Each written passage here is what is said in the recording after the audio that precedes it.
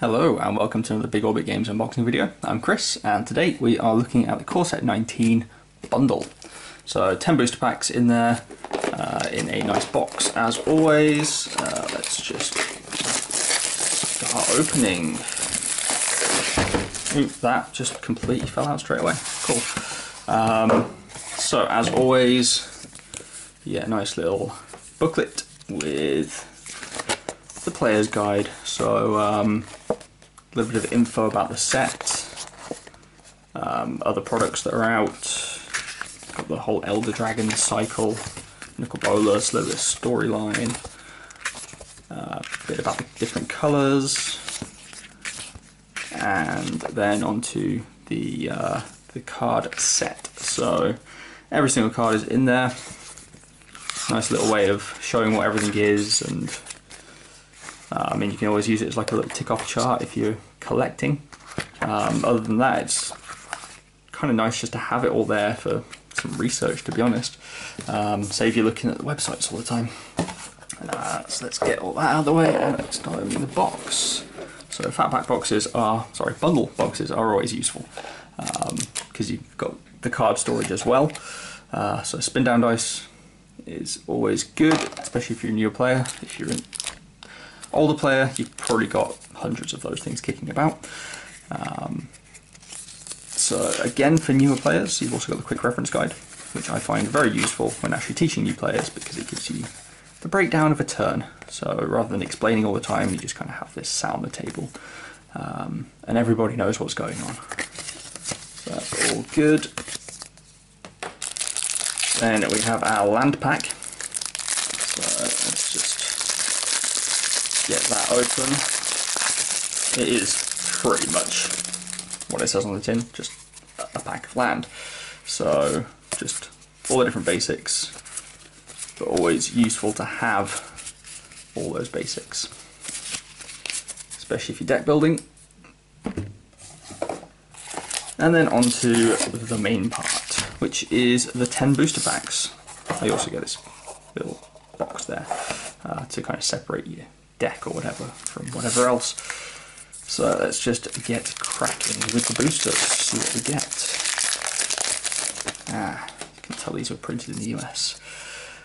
So Uncomfortable Chill, we've got Catalyst Elemental, Rustwing Falcon, Daggerback Basilisk, Duress, Smelt, Lich's Caress, Gallant Cavalry, Sky Scanner. Then we've got Recollect, Dragon Egg, Colossal Majesty, and Patient Rebuilding is the rare. So 5 mana enchantment at the beginning of your upkeep. Target opponent puts the top 3 cards of their library into their graveyard, then you draw a card for each land card put into that graveyard this way. So a cool little mill card that gives you a bit of upside and just constantly milling. We've also got a foil Woodland Stream. That's quite cool. Let's put that there and then just worry about it later. Swamp and a Zombie as well. I'm going to shimmy these across because I'm going to, just in case I get a mythic. So Goblin Instigator, Dwarven Priest, Dwindle, Mind Rot, Bristling Boar, Field Creeper, Aviation Pioneer, Viashino Pyromancer, and Rabid Bite, and then Sovereign's Bite. Lots of biting in this pack. Then we've got Ajani's Welcome, Recollect, Psychic Symbiont, and Banefire is our rare, which is pretty good. 1 red and X, it deals X damage to any target, and if X is 5 or more, the spell can't be countered and the damage can't be prevented, which is, yeah, pretty good. I'm sure we'll, that can just go in the land pile. The cool thing about this set is that you do get the dual lands in the land slot of the pack, so it just makes drafting that little bit easier. It's like 1 in 3, or sort of like, it's about 33% chance that you'll, slightly higher, that you'll get a dual land. So you can pick those up during the draft and it just fixes your mana, which is good. So Lockstone Linebreaker, Disperse, Trumpet Blast, Child of Night, Manolith, Take Vengeance, Ghost Form, Electrify, Walking Corpse. Then we've got Thud, which is Sorcery Speed Fling for 1.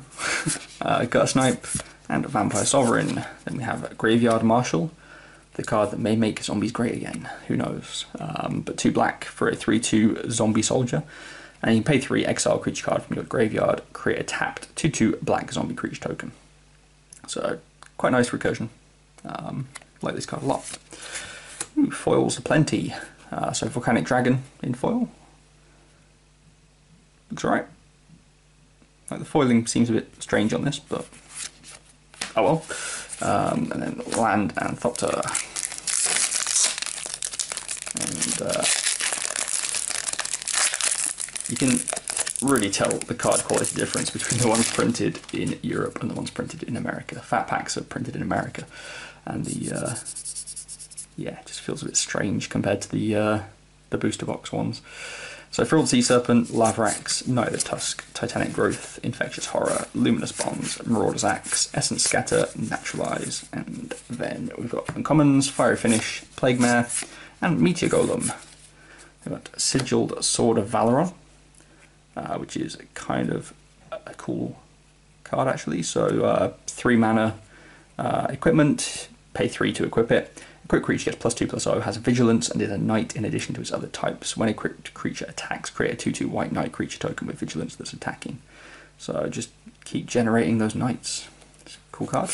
And another foil, wow, Knight of the Tusk. That looks very cool.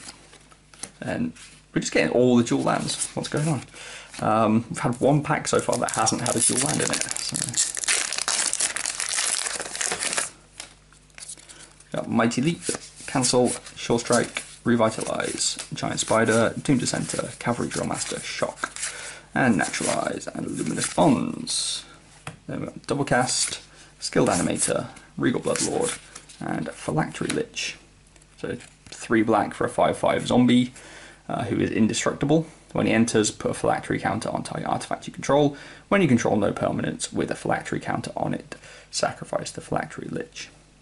So, yeah, 5/5 for 3 is good, and he's indestructible. And, yeah, I mean, put the counter on Darksteel Ingot, I mean, which is also indestructible. And then, is the payoff good enough? Maybe. Who knows? And, yeah, another dual land.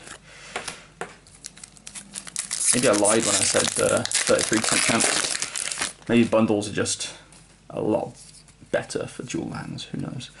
Scholar of Stars, Tormenting Voice, Oresco Swiftclaw, Divination, Charlotte Knight, Greenwood Sentinel, Cavalry Drillmaster, Spark-Tongued Dragon, Wall of Vines, and Skymarsh Bloodletter. We've got Aether Tunnel, Rise from the Grave, Draconic Disciple, and a Spit Flame, 3 mana instant.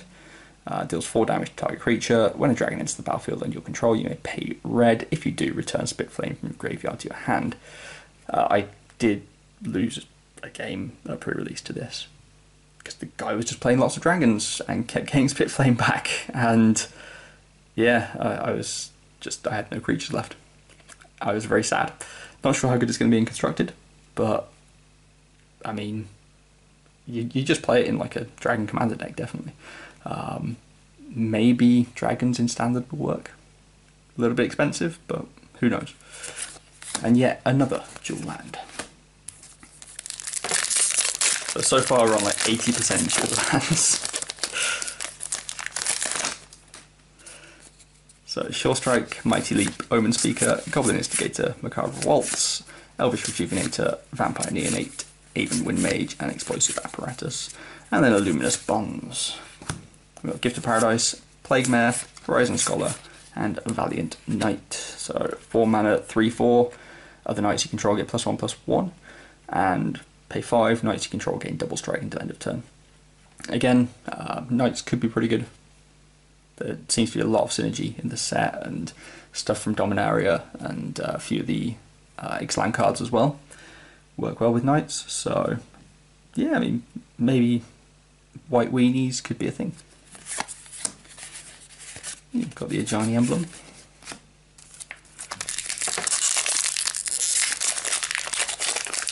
See if we can get an Ajani to go with it. Got Trumpet Blast, Revitalize, Oaken Form, Epicure of Blood, Skeleton Archer, Wall of Mist, Take Vengeance, Root Snare, Electrify, Walking Corpse, Reclamation Sage is an uncommon. I think that probably means we have a foil, because I had a feeling that we hadn't gone quite far enough in the commons. But anyway, Reclamation Sage, Dried Greenseeker, and Switcheroo. Then we've got Omniscience, which is a mythic. So 10 mana, 3 of it blue. An enchantment, you may cast spells from your hand without paying their mana cost. This is disgusting in Commander. You play this out, hope it doesn't get taken care of by, you know, one of the many things that can take care of this in Commander. And then just draw through your deck and keep playing stuff for free. It's pretty good. No, we didn't get I just miscounted as we were going through the pack then. And the Tezzeret Emblem as well. So we have a mythic out of this. It's not all bad. And Omniscience isn't the worst. So Tolarian Scholar, Arnicate Ogre, Elvish Rejuvenator, Infernal Scarring, Root Snare, Electrify, Walking Corpse, Snapping Drake, Gearsmith, Guardian, Druid of the Cow, and then Leonin Vanguard, Poison Tip Archer, Declare Dominance, and sweet, another mythic. This pack was awesome. Nicol Bolas the Ravager.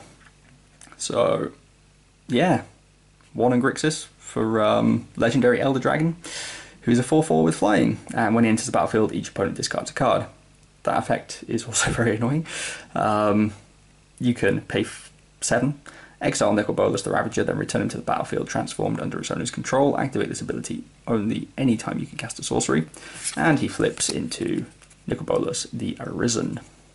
So 7 loyalty Bolas Planeswalker. His +2 is draw 2 cards, which is amazing. His -3 is he deals 10 damage to target creature or Planeswalker. That's amazing. -4, put target creature or Planeswalker card from a graveyard onto the battlefield in your control. That can also be amazing. More situational than the other two, but very, very good. And 12, exile all but the bottom card of target player's library. Yeah, that's a thing. I mean, the fact that he comes in as a 4/4 for 4 is already amazing, and then you can flip him for like slightly later in the game, and he just becomes even more amazing. So yeah, you can tell why this card is so expensive at the moment. Excellent card. We've also got the placeholder card for the pack, which for some reason replaces the land in the pack, which just makes drafting so much harder. I don't know why this wasn't where this token is instead, but oh well. Thanks, Wizards. I'm very happy that I just got that card though.